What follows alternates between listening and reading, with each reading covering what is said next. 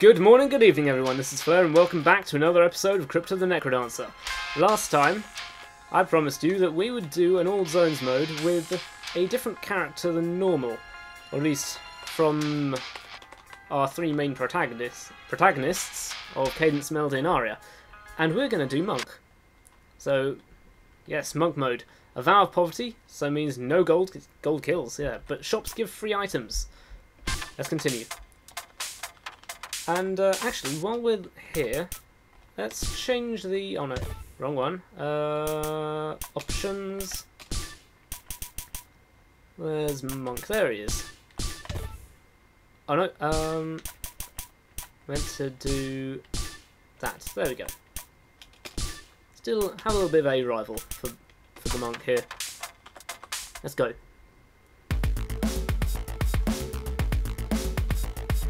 Funky. Now, something I'm sure you've noticed,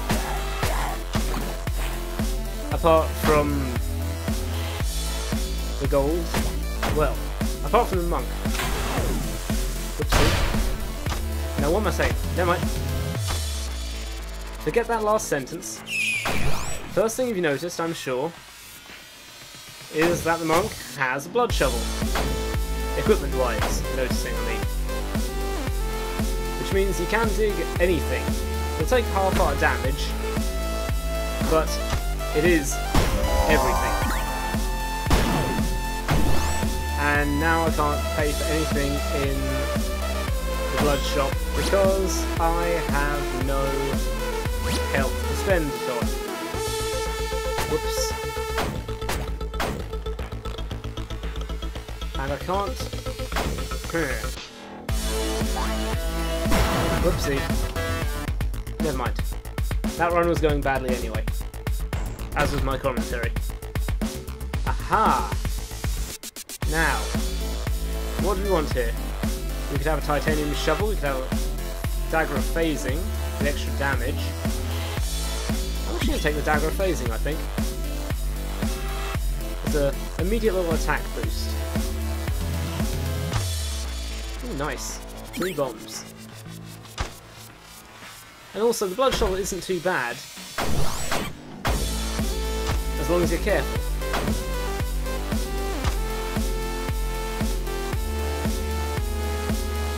Goodbye. Nice. 3 bombs. Very cool.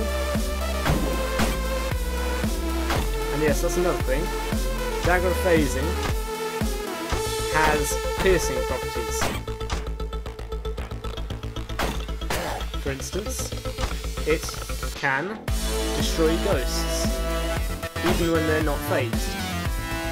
Or rather, even when they are phased, and when you wouldn't be able to hit them normally. Ooh. Oh. Hell with it. I wanted to show off the dagger of phasing a bit more, but Glass Cat. Glass Cat's always going to be an interesting run. I also haven't shown it off in this series, have I?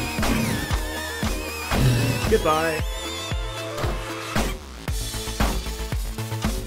Let's dig around so I don't have to waste more hearts.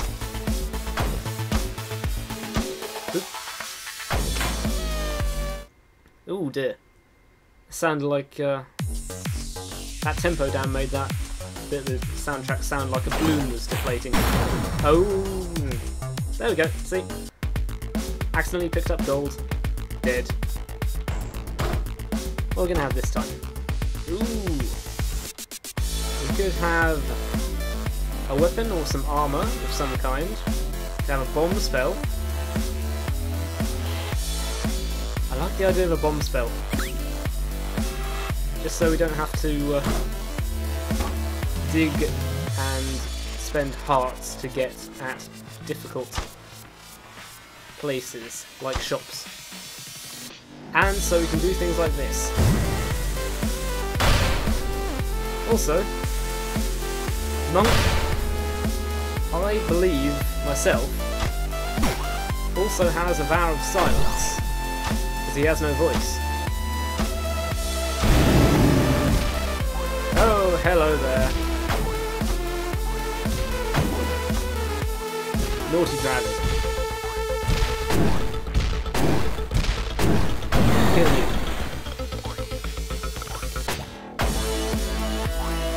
There goes a skeleton there.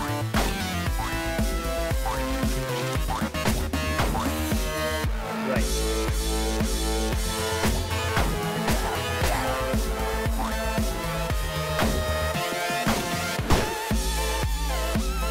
Okay. There we go. That was really close. Now you're probably wondering, how on earth would you score run with the monk, considering that you're not allowed to pick up gold? Well, what happens is, with the monk, you get a score based on how much gold remains at the end of the level. So basically, if you can get a lot of gold left on the floor that you haven't picked up,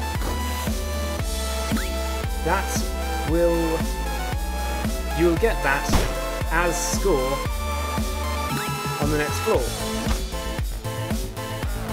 Hang on, once we get out of here, as I will demonstrate.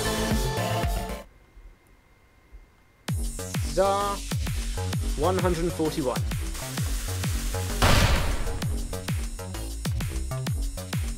Okay. Now the annoying thing is, for this shop, I have to spend 2 bombs to get in. But we will take the ballet shoes. I was kind of a bit indecisive between that and the obsidian spear. The obsidian spear is pretty damn good.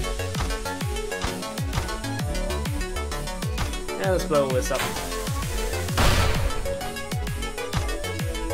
Anything here? Hello! And also you have to be quite careful with the rapier. As the monk. Heal up. Hello, bat.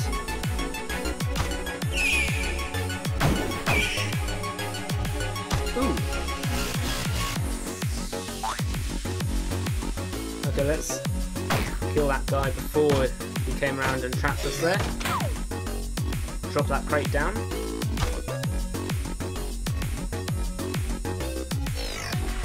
Okay, I wonder if there's anything hidden here. There was and was not. So there was a hidden area, but it didn't have anything inside it. Which always makes me sad. Hello there.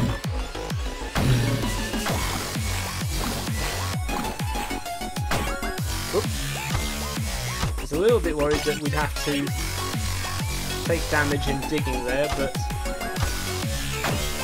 to get out the way of the gold, but no, didn't have to. Ham! Oh man. Let's take the torch. We've already got a stronger weapon with the lunge, of course, from the rapier.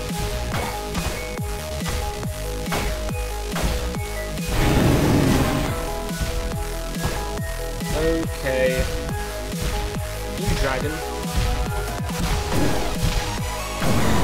There we go.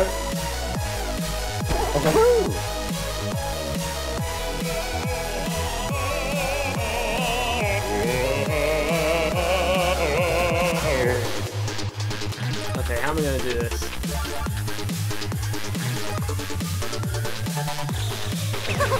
Damn it. I wanted his... Oh no, wait. Wouldn't have been able to get the lucky charm anyway. Let's just take some damage there. Don't mind.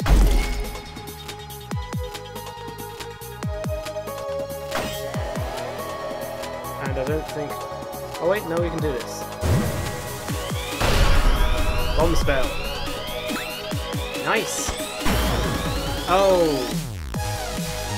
I'm a fool. It's just instinctive at some point. You just think, hey, gold, pick it up, and then nope. Oh. Miner's cap with monk. Yeah, we're going to need to be very careful where we walk from now on. Well, actually not too careful, but if we get too close to the shop, we'll accidentally take damage for it. Because we'll be digging up shop wall, which you can do with blood shovel. It's that powerful. In fact, if you're greedy, you can do that pretty much indefinitely. Because it does have, in that respect, more power than the glass shovel. Because the glass shovel, I wonder if it... Damn it. I wanted to push him onto the spikes. Not to be, sadly. Oh yeah, such a difference in playstyle. When you can't pick up a single bit of gold.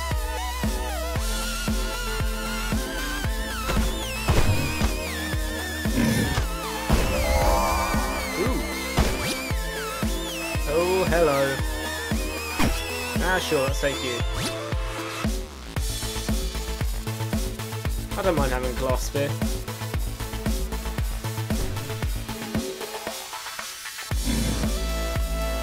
And bluey.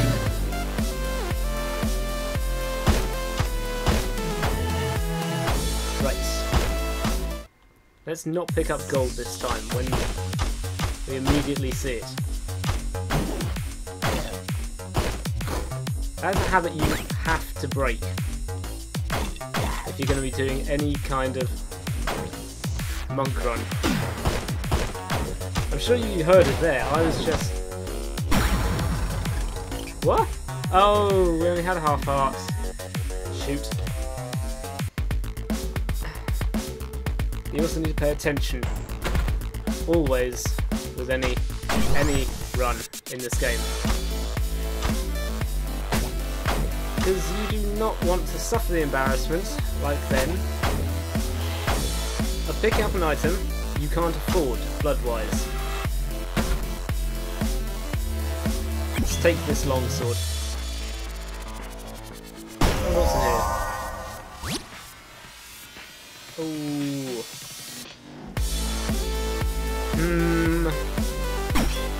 Hell with it. We're now at superpower levels. But we can't dig anything harder than dirt. Or if we do, we can always heal up. So this could be an interesting run for all of the... Ooh. 5 minutes it's going to last.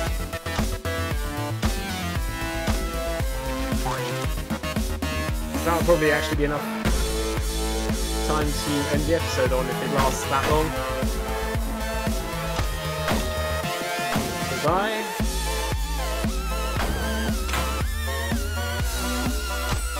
Ooh. Tempo up sounds fun with this.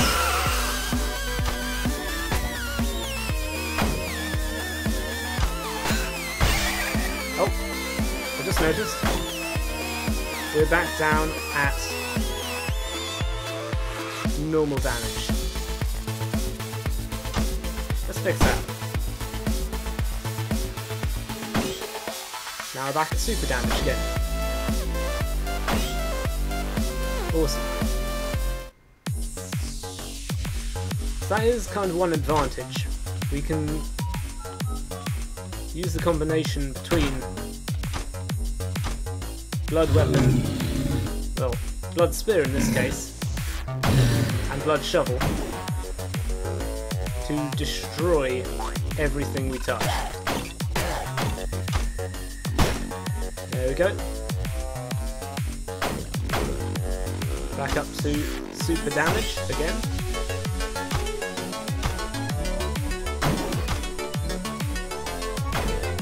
What's over here? Okay. Jeez.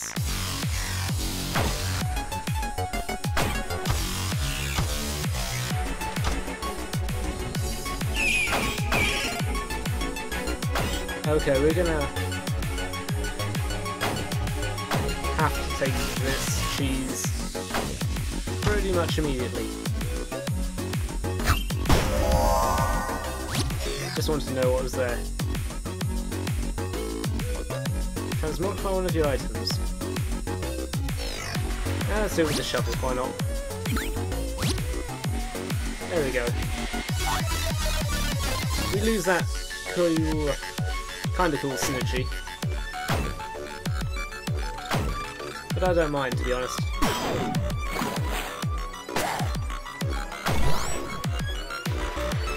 No. Let's blast it up. Make this even more interesting. Now, where was our exit? Oh, it was up here. Goodbye! Maybe I'll try and see if I can just make it to the boss. I reckon that will be an achievement in itself.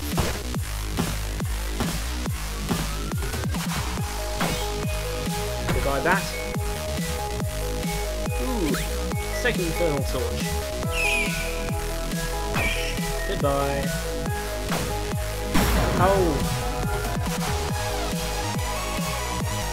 Oh dear. Turn to lobby. That was dumb. That was dumb. Oh, well, at least we managed to get to zone 2. Get it unlocked. Oh no, I think that was early. Yes, it must have been early. Yeah. Different run. Oh well. I think that was what? 16 minutes? By my clock here? Yeah. I think that's a good enough time to end the episode. It's a little bit shorter than normal, but I don't have much time and I've really got to get to sleep. So, sorry about that, everyone. But don't worry, I'll get more episodes recorded and up soon and we'll have more success. I promise.